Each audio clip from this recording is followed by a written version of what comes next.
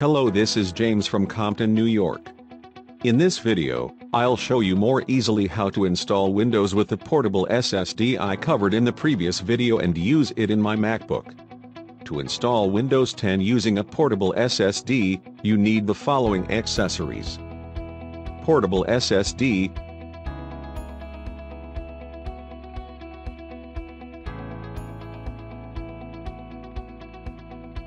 at least 16 GB or more USB flash drive, USB Type-C adapter,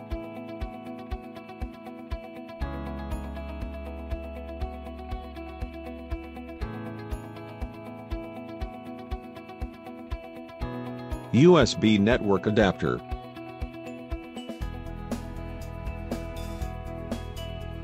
USB keyboard and mouse, Windows desktop or laptop. The SSD I chose in this video is the M.2 250GB portable SSD I bought from Amazon. An external SSD priced at $39.99 and up to 500 MB per second. It's made of small, light aluminum.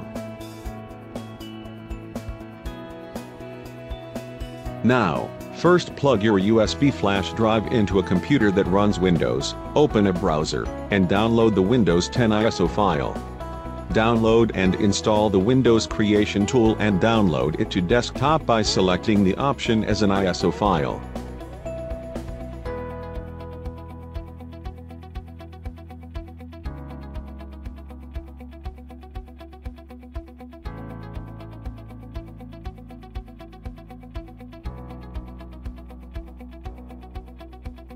As you can see, I've already downloaded it here.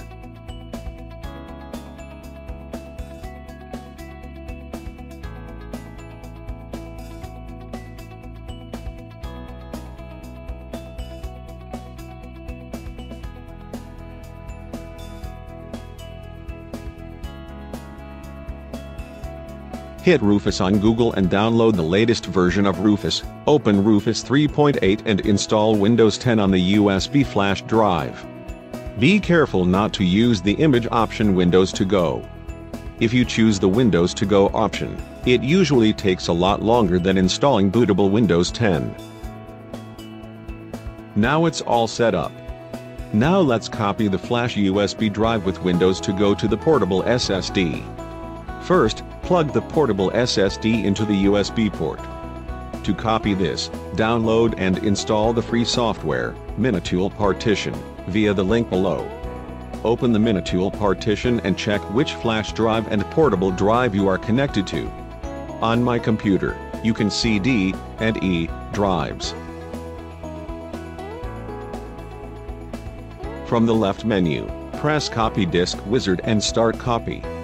First, select flash drive D for copy, and then select target disk as portable SSD for copy. Copy option is selected as fit partitions to entire disk because it is larger than flash drive. When that happens, automatically resizes each partition to copy the disk. Press the apply button at the bottom of the left menu to start copy. It takes about 3 to 4 minutes. Now the copy has been completed. As you can see, flash drive has been perfectly copied as portable drive.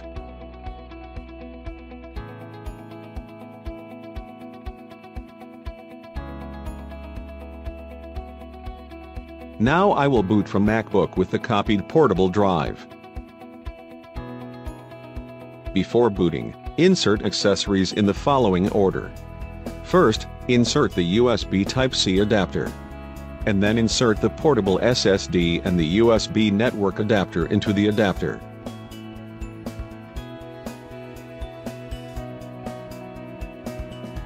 Plug the USB keyboard and mouse into the USB port on the USB network adapter because the USB port is insufficient. The first time you boot to Windows 10, the network and mouse pad will not work because the BootCamp driver is missing. Before the BootCamp driver is installed, connect it to the USB port and use it temporarily. When you're done, turn on the power and press the option button to select the target to boot to EFI. This is the last step in Windows 10 installation.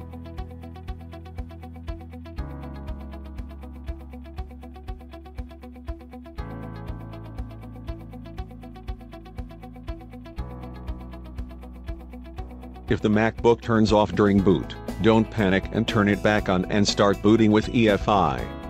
This process will take 20 to 30 minutes.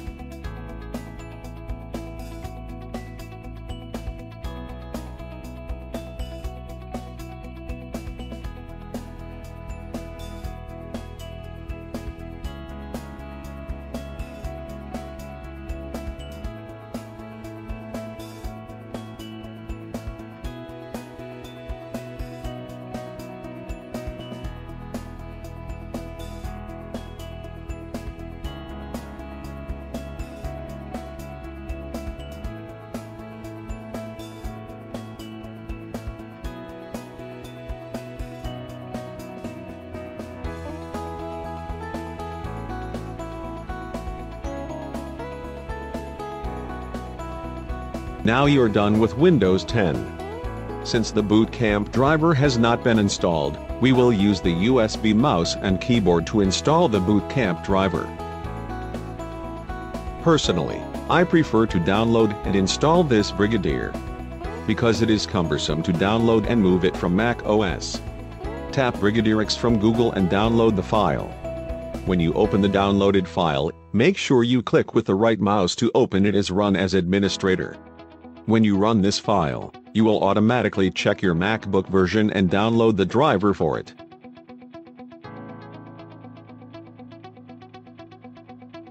If the DOS window closes in the middle, don't panic and do the same again.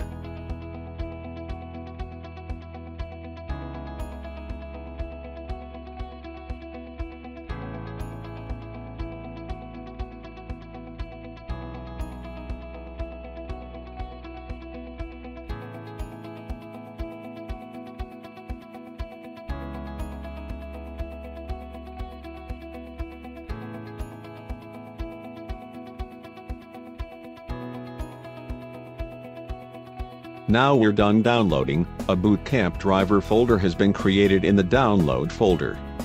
Go inside and open the setup.exe file with Run as Administrator. Now install the BootCamp driver. This process takes about 5 to 8 minutes.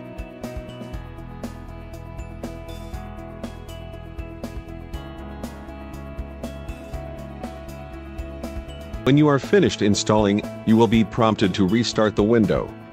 Before rebooting the computer, you don't need any accessories that are already connected, so remove them all.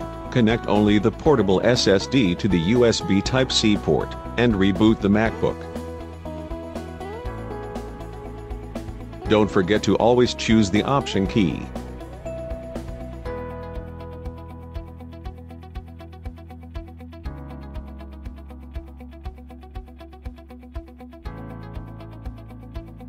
So you've learned how to use Windows 10 with a portable SSD.